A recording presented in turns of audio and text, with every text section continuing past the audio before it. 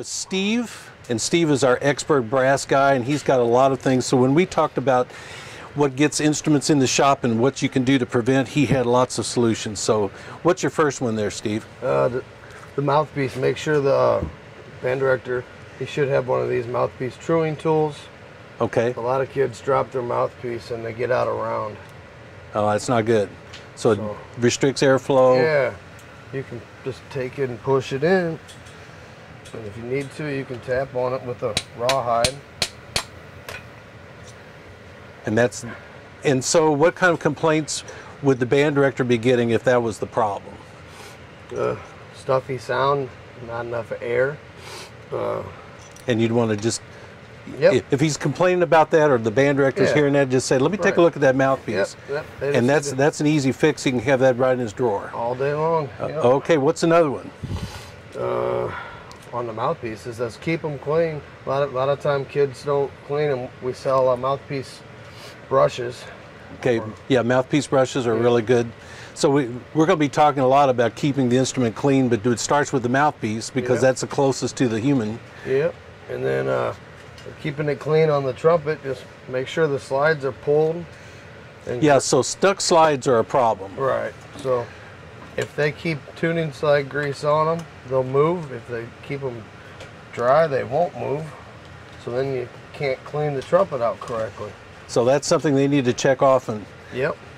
And so one of the things we've talked about, you really recommend that band directors have... All the kids should have a $20 care kit at home, which is very, very important. It keeps them clean, which includes the brushes, a rag, and valve oil and tuning slide grease. Yep. So if they can keep the instrument clean according to the care kit, probably once every 2-3 months, they'll save the life of the instrument on all of them.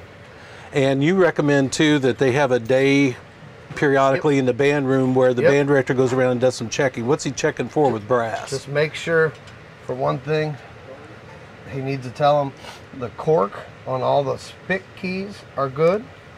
Make sure, tell the kiddos that all the slides move. Mm-hmm. And to keep them clean.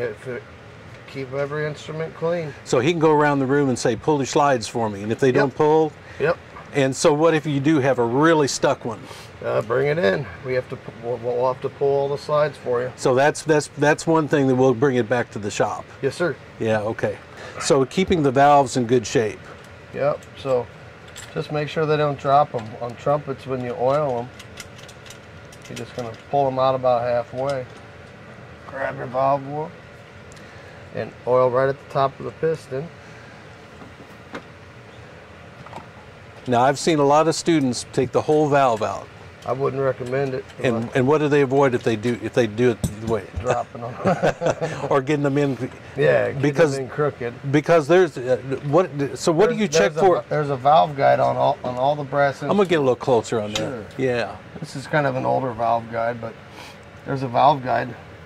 That one on all the instruments. Right. There's a small little 1/8" slot, and that's going to line up inside the valve. Right. And you can kind of spin it until it locks into place. Now, one of the dangers of spinning it is you can take the valve itself and take the valve apart if you spin that. So you have to be careful about that. Just make sure the kids keep them tight. Yeah. And don't mess with it. And all the guides work the same way. They attach to the valve somehow, and then you drop them in. Yeah. So I wouldn't recommend oiling from down here. Yeah, and you see a lot of band directors recommend that. Right. And so that's just to get the water out of the instrument. Right. And then yeah. It would be easy if you told a kid just to dump dump it in there, but it doesn't get the whole valve, the piston. So you're not really doing the job when you did. So bring it out halfway, and you're not going to get the spring area up there. It's just going to be the flat area below that. The side of the valve. That's all. And just snug them up, and you're good to go.